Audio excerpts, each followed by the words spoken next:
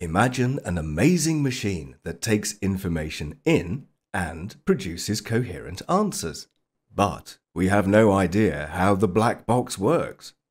We can control what goes in and we can see what comes out, but the why and how remain a mystery. The instinct is to try and open it, which is vital but difficult. Now, imagine how difficult a sentient AI black box would be. Maybe a glass box could help align the output. That's a great idea, but how would you even make a glass box? Well, the method I've discovered is easy to use, adapts to your requirements, and works on various large language models. Additionally, at least according to the AI, a category theorist would call this a universal polymorphic interaction monad, which appears to be something new.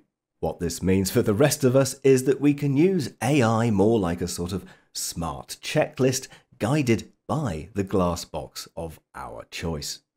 In computer science terms, it's more like a polymorphic self-healing interactive collaboration algorithm. I'm using a Gemini gem here, but it does seem to work okay even on 24B models you can run at home, though the context is fairly large. Now, of course, you need to start somewhere, so let's start with Start. And that will bring us to the opening menu, which is basically your choice. So the first thing you need to do is pick what type of framework you want it to be. Now the default one there, of course, is Gerald's Mystical Cheese Adventure, and you can add or modify elements. You can totally change the framework type. For example, if you want it as Western philosophical analysis, it can be one of those, or a creative world building engine, or any type of collaborative exercise you're looking for. The collaboration here is also between you and the AI. Just so long as the LLM can handle it, it will do all the code changes for you, should be self-healing if you try to ask for something contradictory, and it should get to the end of your story. That is, if you want it to end. You can just type the letters A, B, C, D, E, and it will do it, or you can use whatever sort of text you want. So here, I'm saying I'd like a space game about an evil cat called Cuddles, please. And as you can see, it has reconfigured the game, and I can pick all sorts of various other options. As cats are evil, let's go back to the default Gerald Adventure instead, and I'll go with option A and continue through. So here we can see we're basically starting with the default game here.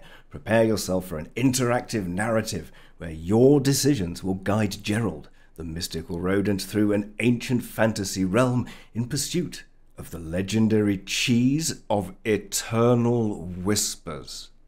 And as you can see, you get loads of different options there, and you can go 1, 2, 3, 4. So if you want to go through the story and say, oh, do I be bold, ritualistic? Do I seek guidance? Yes, I think Gerald needs to seek guidance at this point. Of course, it will carry on through the story. Now, the other thing is you don't have to pick any of the predefined paths there, because everything is in your control. So for example here, Gerald suddenly realizes he left the oven on at home. Disaster! A jolt of primal panic surges through Gerald, completely overriding the mystical hum of the whispering woods. The shimmering paths, the arcane currents, the watchful sensation all fade into the background. His tiny rodent brain fixates on one terrifying image. His cozy burrow filled with a delicious aroma of roasting cheese, burning to a crisp. So as you can see, you can play the game any way you want. You can stop whenever you want. There is a sort of predefined ending, but you can choose to carry on and change the adventure based on the ending as well. But of course, the proof is in the pudding, so to speak, so give it a go yourself. It will be very interesting to see what sort of things we can make together. Ooh, nerdy rodent. He really makes my day.